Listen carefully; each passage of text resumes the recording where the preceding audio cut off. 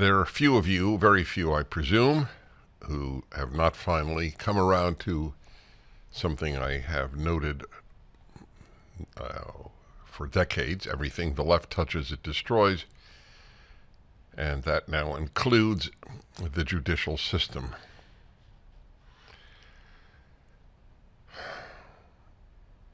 It's a very, very dark day. I try to understate things.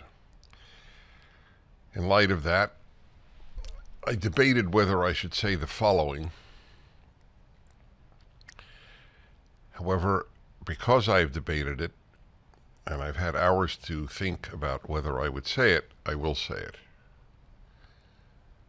I believe that this judge, Juan Merchan, under different circumstances, would have been, for example, a judge in Stalin's Soviet Union. He is not committed to justice. He is committed to furthering the cause of the party with which he affiliates. That's it. That is. Forget the jurors. This I've said on a number of occasions. The trial of any conservative, let alone the leading one on earth, in New York City or Washington, D.C., is analogous to a trial of a black accused of murdering a white in the segregated South. Or even better, a white accused of murdering a black in front of a white jury in Jim Crow America or Jim Crow South. The chances of that white being found guilty are essentially the same as Donald Trump being found not guilty in New York City or Washington, D.C., or a few other places. $34 million, I believe, is the sum that was sent in immediately.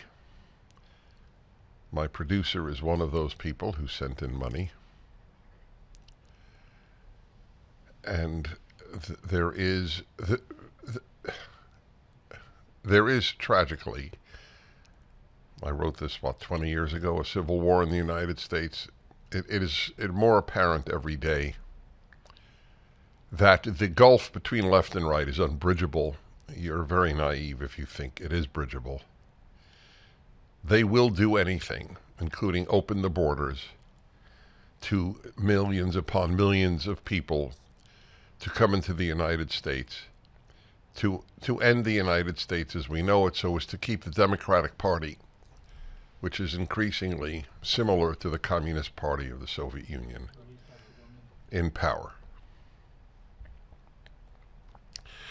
This was a farce, this trial. It was a farce. A man paid $100-something thousand to a woman so as not to speak about an alleged one-night stand that they had. That is it. It's whatever he was done, whatever the business issue over a paltry sum of money when you think about it, in terms of his